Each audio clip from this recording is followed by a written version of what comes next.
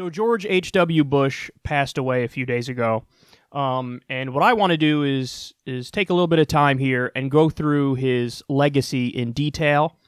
Now, when somebody dies, it's the common courtesy thing to do to never say anything negative about that person, but I have to say that overall I have mixed feelings about that rule, because on the one hand, I do feel like there's something instinctual about that, or for whatever reason, at a base level, everybody kind of winces and cringes if you start talking negatively of the recently deceased. And I totally get that.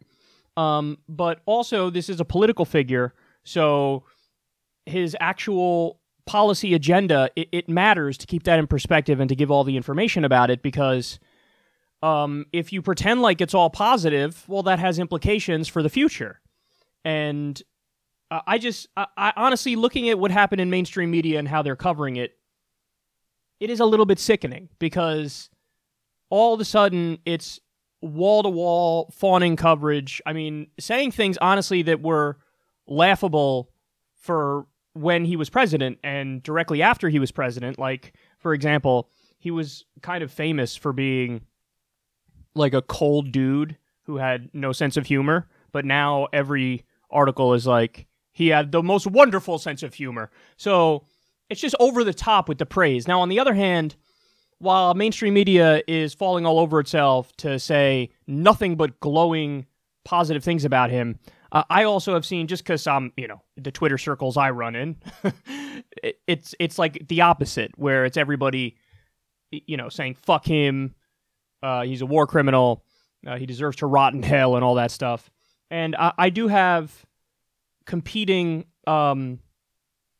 emotions whenever somebody dies who I'm not that fond of in terms of their policy agenda, because, again, on the one hand, you feel like it's the basic, decent human thing to do to not shit on the recently deceased, but when all you get is fake praise, honestly, in mainstream circles, you leave people no choice but to give you also the downsides of said person's legacy. And it's funny, because I feel like there are a bunch of people who agree with me in my mixed emotions when it comes to somebody like this dying, but it's funny to see how hardcore some people are in the two respective camps. Like, some people will say you're the worst person ever if you utter any negative thing, no matter how true it is, after somebody dies. They'll despise you with every fiber of their being. But then other people will treat you like some sort of a sellout for just having that natural human thing of like, I don't like shitting on the recently deceased. And of course, the first thing they go to is like, oh yeah? What about Hitler? Congratulations, what a genius you are that you that you brought that up as a counterpoint.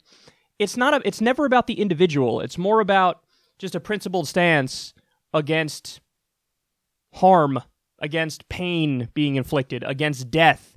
It's the idea that, if you're on the left and if you are a humanitarian, you don't really wish anything negative even on your worst enemies. But anyway, so let's start with the positive. Now,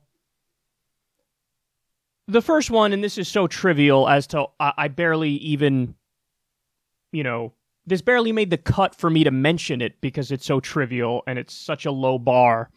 But that letter that he left to Bill Clinton when he was talking about, hey, this is part of our democracy and it's the peaceful transition of power. And when I walked through that Oval Office door, I felt a sense of awe that was the case 4 years ago, and that's also the case now. So if you read that letter, and I'm not going to go through it all here, but if you read that letter, it actually is really nice. It's just like a nice, warm thing for a human being to write to another human being. It's very gracious after losing an election. And I don't know if I agree with the people who say, well, that's an era now that's dead and gone, and it's such an example of what politics used to be wonderful in the United States, and now it's terrible. I don't know about all that. And again, I'll get to H.W. Bush's negative soon, and you'll see it wasn't all roses. But there was something about that letter that was just like, oh, that was nice. That was a nice letter he wrote. Now, I'm generally a skeptical, cynical bastard, but yeah, when I read that letter, I was like, oh, that's a sweet letter that he left him. So go check that out if you haven't. If you type in, George H.W. Bush's letter to Bill Clinton, you'll read it and you'll go, oh, yeah, that actually is pretty nice. At least if you're not, if you're somehow even more skeptical / cynical than me, which I think is hard to get there, but some people are, then maybe you'll be like, fuck this. But I think most people read that and they go, oh, that's a nice letter. Now, the other thing is, another positive thing is, he did kind of oversee the actual end of the Cold War. That's lovely. Now, we could, of course, go into the details of, how it happened and whether or not it was fair and every single nook and cranny of how it unfolded. And I do think there's a lot to criticize there, but it's generally understood as a positive thing that, okay, well, it was the end of the Cold War and getting away from the brink of nuclear destruction is always a good thing. So you can give him a little check mark in the positive section for that. Some stuff that people don't know, which is positive, is he actually loathed the far right's economic ideology. And as a Republican president, it's that is kind of unique because everybody from Reagan and onward totally drank the Kool-Aid and they're brainwashed into just a factually wrong interpretation and perception of reality when it comes to economics. And George H.W. Bush did not hesitate to say, I think that's bullshit. In fact, he called it voodoo economics. Trickle-down economics, of course. It's Reaganomics. And he was Reagan's VP. But what happened was there was a recession when Reagan got out of office. And it was George H.W. Bush who followed Reagan. So there was a recession, and George H.W. Bush knew that it was attributable to Reagan's economic philosophy, basically cutting taxes on the rich massively and deregulating at the same time. And he literally called it voodoo economics. He said this is not, this doesn't work. And also for people on the right who are actually deficit hawks, well, you have to pick one. You either can believe in trickle-down economics or you can believe in deficit reduction. You can't have both because historically, when you do trickle-down economics, it explodes the debt and the deficit. And, George H.W. Bush famously said, read my lips, no new taxes when he ran for president. And then he raised taxes when he became president. And, his argument was, yeah, that was me when I was campaigning. That was campaign mode. But now that I'm president, I see that I have to raise it. And it would be a terrible thing not to raise taxes, because I think it'll lead to more harm if I don't raise taxes. So we raised taxes, and then many people point to that as one of the many reasons why he ended up losing re-election to Bill Clinton in 1992. So the fact that he was against trickle-down economics, I mean, there's a case to be made that he literally is one of maybe the last, prominent Republican who was against a far-right economic approach. But certainly, at the very least, one of, just a handful of people on the right who are against this far-right economic approach. So credit where it's due on that front. It's a really low bar because trickle-down economics is obviously ridiculous. But still, I mean, the fact that he recognized that and he was able to digest and accept that reality means he's less of an ideologue than almost the entire Republican Party is today. The other thing is, he was advised to kill Saddam Hussein by top people in his administration and basically overthrow the Iraqi government. And he said no. And his argument was, as any reasonable person would say, okay, so you overthrow Saddam Hussein, and then what? What comes next? What's going to happen? Chances are we're going to make the situation worse, and there's going to be blowback. And it's not our place to do it. So now, he was an interventionist, and I'm going to get to more specifics on that in a second in the negative section, but certainly not as bad as the hardcore neocons, the Dick Cheneys, the Donald Rumsfelds, people like that. And of course, Dick Cheney was in his administration, but he kind of reined in the worst wing of that philosophy. Again, low bar, but I think it's important to say that they wanted him to overthrow Saddam, and he said, no, I'm not going to do it. And then probably what I think is the best part of his legacy is, and this is something you'll never hear on corporate media, he actually stood up to Israel. and he was arguably the last president to really do so. I mean, Obama on the way out the door gave him a little slap on the wrist when the U.S. abstained on basically a resolution to say, hey, the illegal settlements are bad and wrong, and you probably shouldn't do them. Now, there was no force behind this resolution anyway, but the fact that the U.S. always votes with Israel, and then on the way out the door, they were like, we're going to abstain because obviously we know these illegal settlements are terrible and wrong, so we're just going to not vote on it and basically lend credence to the global community who says, hey, Israel, stop it. So that was the furthest that Obama went, but of course he get billions of dollars worth of subsidies, and he didn't really do much to fight back against the far right in Israel. But George H.W. Bush rejected $10 billion in loan guarantees to Israel unless they froze their settlements. So, and this is just a small example of stuff that can be done if you actually have leadership in the U.S. that's willing to stand up to Israel. Now, granted, overall, that's a minor thing because really what we need to do is go much further in our crackdown on Israel to try to bring about a peace deal and get Palestinians their human rights. But he was the last president to do anything really substantive and tangible to stand up to Israel. Rejected $10 billion in loan guarantees unless they froze their settlements. So I thought that was really important. Now, that's all the positive stuff. The negative stuff is very negative. Again, I hate to do this right after the guy passes away, but we have to keep the actual policy agenda in perspective so that we don't do these things moving forward. If all you do is glorify, U.S. statesmen after they die, well then, come on. What about George W. Bush? What about Dick Cheney? And they're probably going to do it with those guys too. But that is a tacit endorsement of everything that they did in office. And that shows to the world that we actually do really want to worship war criminals. And that says something terrible about us. It's almost like the state religion is fundamentalist in nature and it overrides the reality of what these people did in office. So, first of all, he literally lied to get us into Operation Desert Storm, which was, they said to protect Kuwaiti oil fields from an Iraqi invasion. And the famous lie, the worst lie, was they said that babies were being pulled out of incubators. The Iraqis were pulling babies out of incubators and letting them die on the floor. And they had somebody testify in front of Congress about that. And of course, come to find out, this was basically a paid actress. Like, the lies, it was really some wag the dog type shit. For those of you who haven't seen that movie, go check out that movie and you'll get the reference. But, it was just flat out, we're going to have to lie about this so that we can do a massive propaganda effort to get us into the Middle East more, to get us to fight this war, because if you just tell the American people what's really going on, there's no way they'll support it. Because in reality, this had more to do with, the oil fields. And Bill Moyers had a great article on this, and it goes into detail about how, yes, Saddam's invasion of Kuwait was wrong and illegal and shouldn't have done it.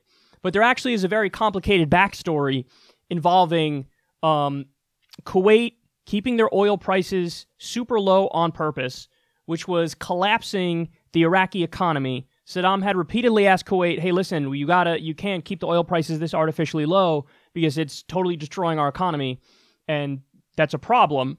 And then also on top of that, Kuwait started to do these tricks when they were drilling for their oil where they would go sideways and into Iraqi territory. So Saddam argued, listen, me going into Kuwait is me effectively being defensive because they're stealing our natural resources and they're tanking our economy on purpose when I repeatedly asked them they can't keep their oil prices artificially low. So, and again, that's not to say it's okay because the invasion was still illegal and wrong, but it's a complicated backstory, and what we wanted to do was go in on the side of our closer ally. The other thing is they were building this case for war against Saddam, but remember, we had backed Saddam before that, and he was an ally of ours before that. At the height of his atrocities against the Kurds, we were giving him arms, we were giving him money. So it honestly was ridiculous. Anybody who was following it closely, you knew, okay, this is bullshit. You don't care about Saddam's, humanitarian record. You were just aiding the worst parts of it, like we do now with Saudi Arabia as they do a genocide in Yemen. This idea that it's like, oh my God, he's so bad to people. Yeah, you knew that, and you were arming him and giving him money, and you were an ally with him at the height of his atrocities. So in other words, it was a purposeful propaganda effort to lie us into a war. Now, people generally say, oh my God, that war was a success, but that's because we got in and got out, so people thought like, oh, okay, at least it ended, which is good, but it was based on false pretenses, and people don't talk about it like that. They just compare it to George W. Bush, who brought us into the endless war in Iraq and endless wars in the Middle East, and they go, oh, at least HW, got us home and got us home quickly. Again, but it was based on lies. So that's the first thing that's just inexcusable. Then the U.S. dropped a whopping 88,500 tons of bombs on Iraq and Iraqi-occupied Kuwait. 88,500 tons of bombs. And then they bombed an air raid shelter on purpose, and they killed over 400 civilians in the process. Now, I want you to stop and think about that. Bombing an air raid shelter on purpose, killing over 400 civilians. That's the definition of terrorism. They attacked civilians, and they did it on purpose for a political reason, for a strategic reason in a war. Attacked civilians, killed civilians on purpose. Again, over 400 of them at an air raid shelter. Listen, on that alone, they shouldn't be, heaping fawning praise on this guy. I'm sorry. Doesn't mean you can't discuss like some of the positive things that I laid out there, but it does mean you can't pretend like he never did anything wrong. That is literally terrorism. And I know it's totally politically incorrect for somebody to talk about these things right after somebody died, but you give people no choice when all you do is fluff pieces. You leave people no choice because we have to get all the facts out there. The other thing is they bombed electricity generating and water treatment facilities and food processing plants and flour mills. So in other words, they bombed civilian infrastructure on purpose, which is a war crime. So he is a war criminal, literally. So unacceptable. The Iran-Contra affair, that was the scandal where the U.S. traded missiles for American hostages in Iran, and then they used the proceeds of those arms sales to fund Contra rebels in Nicaragua. The Iran-Contra scandal was huge.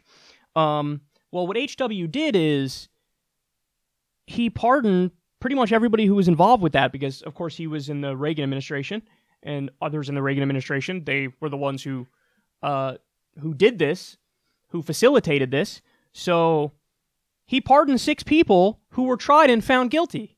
Now, that's a super important fact because what you see is people are saying, oh my God, George H.W. Bush, he was back when Republican presidents were serious, and Donald Trump is not serious. And it's like, hey, asshole, the thing that they're afraid of with the Mueller investigation, like, oh my God, what if, Donald Trump starts pardoning everybody who Mueller knocks off, whether it be Manafort or Flynn or his kids at some point or Kushner. It's like, yeah, Trump might pardon them, but it's not like there's no precedent for this. George H.W. Bush did that with the people in the Iran-Contra affair. So it's like, he was pretty bad. I mean, I don't know how else you want me to describe that.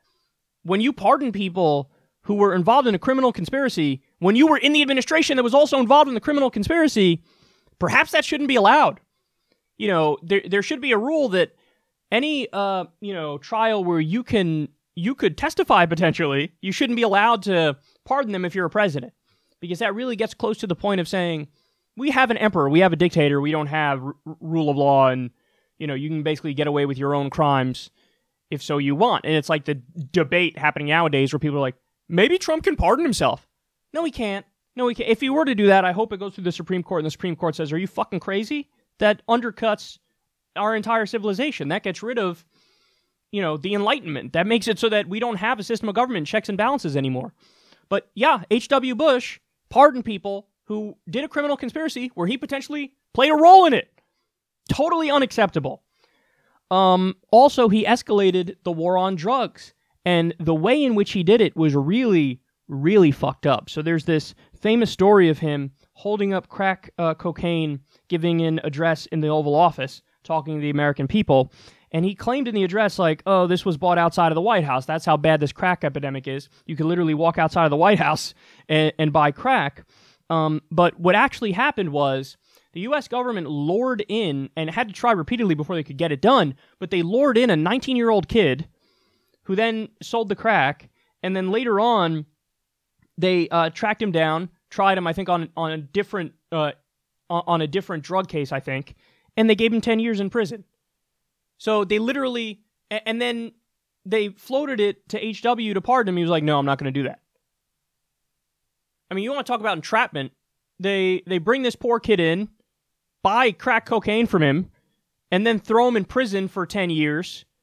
And he didn't care that he just ruined somebody's life. But honestly, that's just one example. That's symbolic of how many hundreds of thousands, if not millions of lives that were ruined because he escalated the drug war. So again, you can't celebrate these things. And then finally, the sanctions that were put on Iraq, according to the United Nations, killed over 500,000 children. So we put sanctions on them, and it led to the death of over 500,000 children, according to the UN. You have to not be brainwashed state media. And I say this to CNN, I say this to MSNBC, I say this to Fox News, but that's what they're doing, and that's how they're acting. Now, again, just like I said at the beginning of this segment, I get it. I actually struggle with that normal human sentiment of like, don't say anything negative about somebody who recently died. That does feel like it's like anti-humanist. Like it's you saying I don't have a principled stance against other people feeling pain and suffering and death and all that stuff. And I do feel like I have a principled stance against those things. So I do struggle with that. But again, you leave people no choice when all you do is fawning praise. And I'm not the type of person where I'm going to sit here and, be happy be joyful over somebody's demise. But what I will say is, I'm not exactly crying at the moment. I'm not crying. And it's a damn shame that you're not allowed to be nuanced and objective in your analysis of a political figure after they pass away, because this is more than just a private citizen. This is somebody whose life impacted millions of other people.